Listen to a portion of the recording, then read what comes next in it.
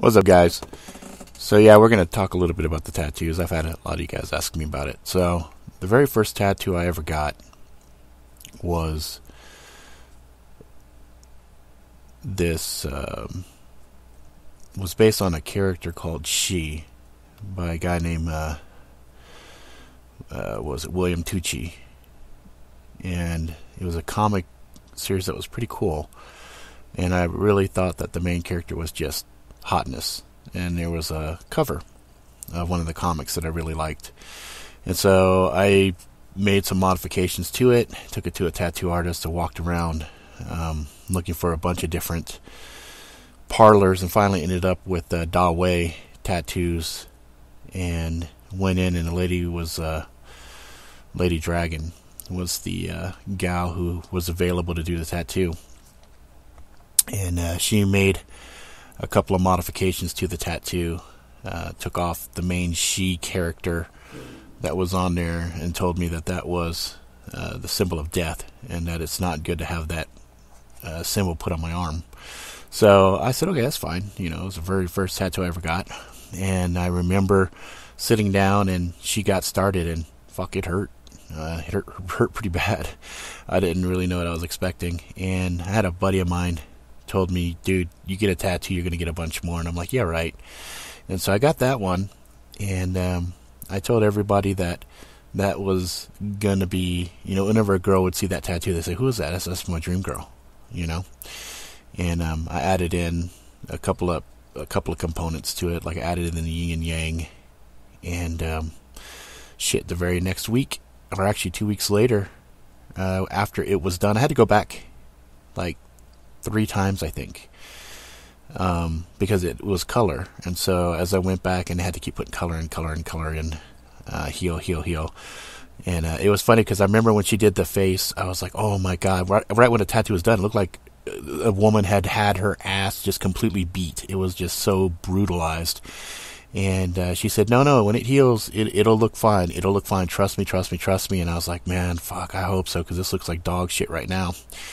And sure enough, as it healed and a lot of the ink fell out, all of the subtle shading and gradation that was in there just looked fucking awesome. So I was really happy with that tattoo. And 2 weeks after that tattoo was done, I went and started on the other arm. So the very next tattoo I got was a combination of 2 very famous Japanese paintings. One was the Great Wave off Kanagawa.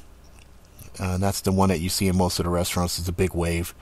I had that as the background, and then I put the girl, which is from a painting called A Beauty, and in the fan, inside of her fan, I put some I Ching in there, and some of the ink, some of the blue got pushed out from the tattoo. My body rejected the blue, and it was at that point I decided I would never do any more colored tattoos. They would all be black and white, because for whatever reason some of the color just wouldn't stay.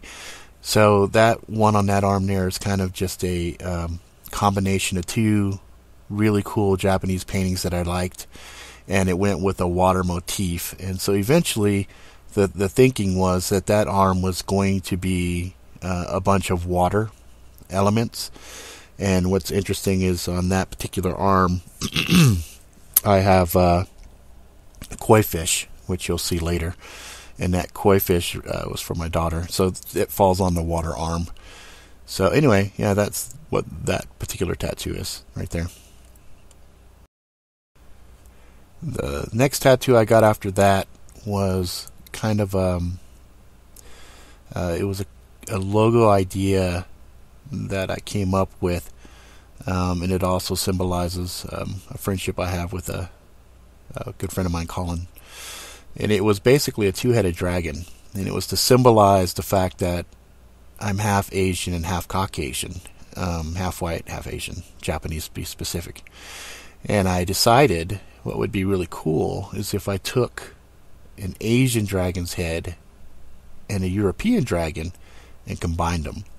And it was also symbolic of the friendship that I had with my friend Colin, who has the exact same tattoo on his back, because he's European And, I identified more with the Asian. So it was also kind of a symbol of our brotherhood, our friendship.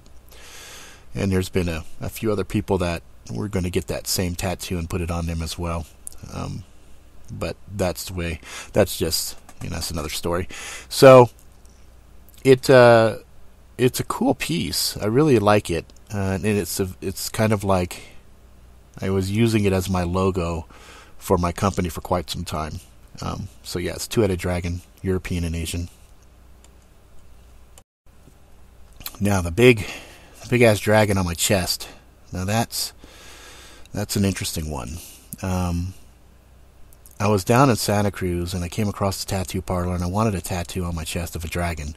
And I asked the guy if he could do a dragon. He said, yeah, I could do a dragon. I said, I wanted to do an Asian dragon. I wanted to be kind of ancient and kind of, really imposing and intimidating. And, I wanted to go back over my shoulder. And he said, yeah, no problem. And the guy was fucking amazing. He put just a couple of lines on my chest where he was going to have all of the pieces, like he put a mark where the eyes were going to be, marked where the jaw was, the neck, things like that. And then he proceeded to basically freehand out most of the pieces, which was fucking amazing. The guy was outstanding, and that piece took forever. And then got to the point where we got to the eyes, and I said, no, I don't want any eyeballs in there. And he said, what, why don't you want to have any eyeballs in here? I said, I don't want any eyeballs, so that way, no matter what, when somebody's looking at it, it's looking at them. If you put an eyeball in, it's not necessarily looking at you. And I wanted it to have just those empty eyes. Because at that time, I was single and I was messing around with a lot of different girls. And I told myself I needed kind of a guardian of my heart. And so that's why he was sitting on my right side looking to my left. And so whenever I was getting ready to get down with a girl or whatever, and I pulled my shirt off, if they freaked out and said, oh my God, that's so scary, then I'd put my shirt back on, I'd take the girl back home, and that would be that. I mean, that's how hardcore I was with it. It was my guardian.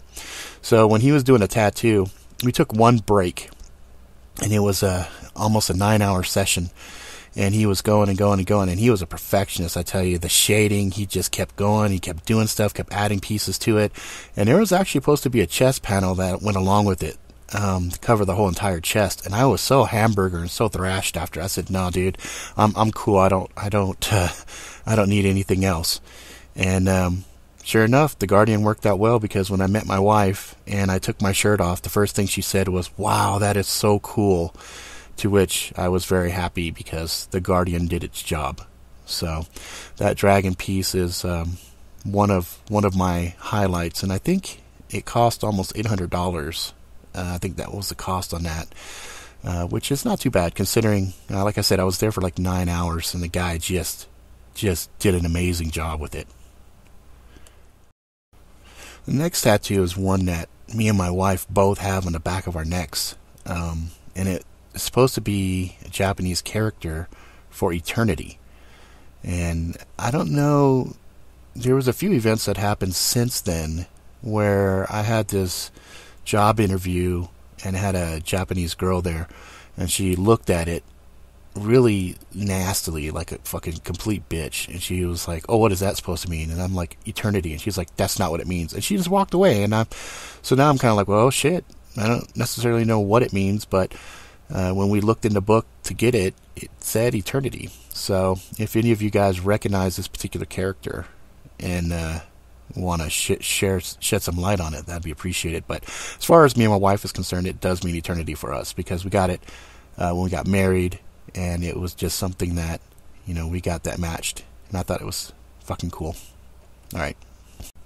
Well, the very next tattoo I got, my daughter Angel was born, and she was born Year of the Dragon. She's a metal dragon, and it was a pretty cool thing. She was born year 2000. So I wanted to get a tattoo that reflected her. So I had got the dragon, and I put it behind the very first tattoo I got of the she character, and it came down and it wraps around my arm. And it was a tattoo parlor in downtown San Francisco. My brother took me, and I told my wife, yeah, I'm gonna get a small tattoo of a dragon. And I came back, and she was like, what the fuck is that? That thing is fucking huge. And it wrapped around my arm, and it was just a really cool tattoo. The guy was really, really fucking cool. I mean, he was really excited about it. We stayed there till after the parlor was closed. He stayed till it was done because, I lived in Southern California at the time, so I was just down in Northern California visiting. And I told him, yeah, I'm leaving to go back home the next day. And he's like, well, all right, well, fuck it. So he did it. He dropped everything and just did the tattoo on the strength of a relationship with my brother, and did an amazing job with it. It's another one of the cool tattoos that I got. So that's for my daughter, Angelica. So the tattoo after that, my daughter, Miley, was born. She was born Year of the Horse. And I wasn't too keen on getting a horse tattooed on myself. And so I struggled for a while trying to figure out something that was reflective of her that would work. And as a child, she kept getting stuck on stupid whenever there was a fish tank around. So she would go and she'd see a fish. We'd go to a restaurant and she just would not move. She would just watch the fish like crazy. She was totally captivated by them. And I thought, it was funny because as a baby, she used to make this face. She used to make this little ooh face. And so I kind of decided, I'm going to koi fish because it's good luck. And my daughter has always brought me good luck. And so I figured, you know what? I'm gonna get a koi fish, but I'm gonna design it myself. So I designed it. And I took some elements and I made the fish kind of enough to remind me of her, some of her expressions. And so that koi fish is to commemorate the birth of my daughter, Miley. And that one came out really cool as well. I don't remember. I think I got it at Ironclad Tattoo here in Utah. I think that's where I got it. I'm not 100% sure, though. So actually, the next two tattoos, they were when I was doing the Street Warrior stuff. I did a character, a rendering of me, and it had those two tattoos on the arm. One was Naked Malice, which means don't give in to misfortune, which I took as, don't sweat the small stuff. And then the other one was Advenkerat Mori, which was victory or death. And I took that as, you give it 110% and never give up. And I was talking about that with a reporter, letting him know that I actually had those tattoos, and I hadn't had them yet. I had planned on getting them, but I just hadn't done it. And so here we were getting ready to go to a trade show where there was going to be some press that were going to interview me. And so I said, oh shit, I better get these tattoos. So I went down to Ironclad and I told him, hey, this is what I want on my arms.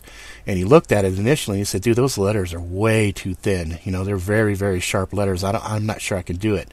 And I said, man, I got faith in you. You could do it. And so he sat there and sure as shit, he did it. And they came out really, really good. And so the color motifs are already established by, the fire side of the arm and the water side of the arm were there as well. So Advenkerat Mori sitting on the fire side. So there's a little fire jeweled four pointed piece that's down there, and then on the water side they got the blue, so that carried that color motif all the way through. And so those were the next sets of tattoos that I got. So then there were quite a few years passed before I got the next sets of tattoos. I got contacted by a buddy of mine who had some tattoo cream for Numbing King, and I decided, okay, I'll do a test.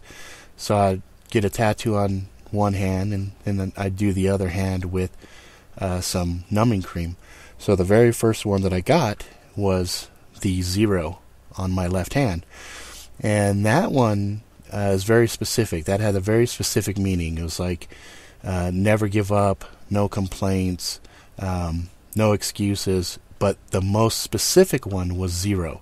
0 fucks given. So it was basically my testament to the world as being rebellious because it was on my hand, that I just didn't give a fuck anymore. I had pretty much got all the tattoos you've seen thus far in areas that I could cover with a long sleeve shirt or something of that nature. The conscious decision to get a tattoo on my hand was a rebellious statement that I will never go back to a 9-to-5 job. It was a way for me to tell the world, I don't give a fuck. I'm doing my own shit, and that's how it is. Then the other hand, I thought long and hard on what that was going to be, and what I wanted was Alpha and Omega. I wanted it to be God guides my hand. And I put the numbing cream on it, and had the artist do it. And I wanted them to match kind of the same motif. So the Zero Fucks Given side was done kind of a stone, granite, aged, weathered, throughout time type of thing. And then the other one, I wanted to do the same thing, but I wanted it to be Alpha and Omega. And I hadn't thought about the direction it was going to face.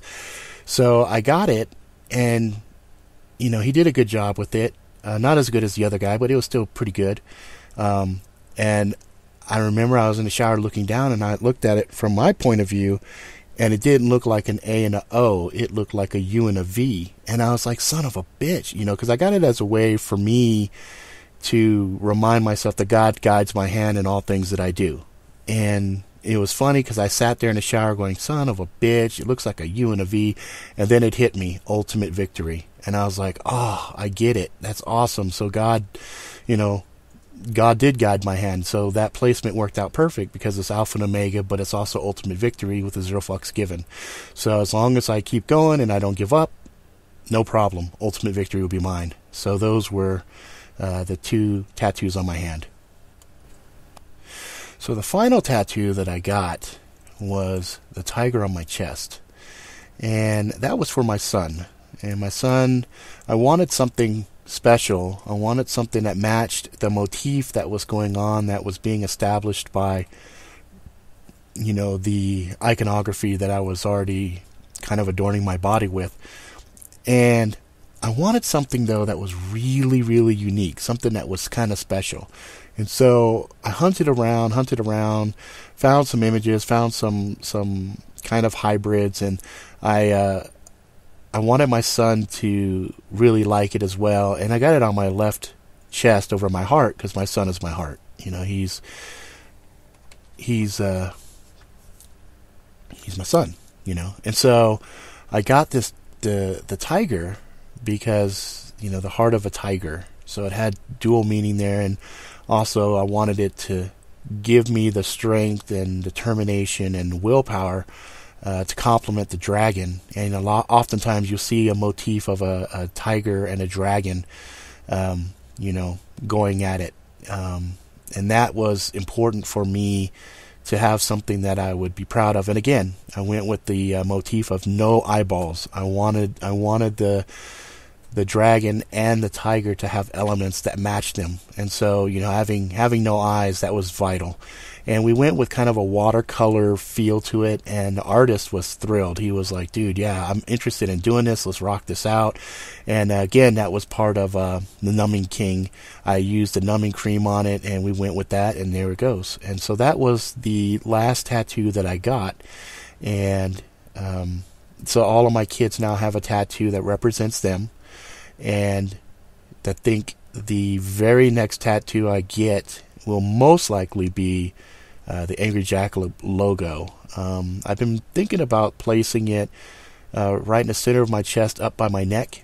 My wife was kind of, initially I was going to put it on my throat or on the side of my neck, and she was kind of against that. And so I think if I put it down there, it will be okay, and it will still peek out, and it's still, it'll still be kind of cool. Because Angry Jackalope is really kind of morphing into a major component of my life, and so I'd like to have that kind of commemorated some part of my body. And then, of course, at some point I will do a full back piece. I haven't gotten down to my legs, but I know at some point there'll be some tattoos on my legs. So that's it. That's the story of all my tattoos that I've got thus far. Okay, guys. Hope you like it.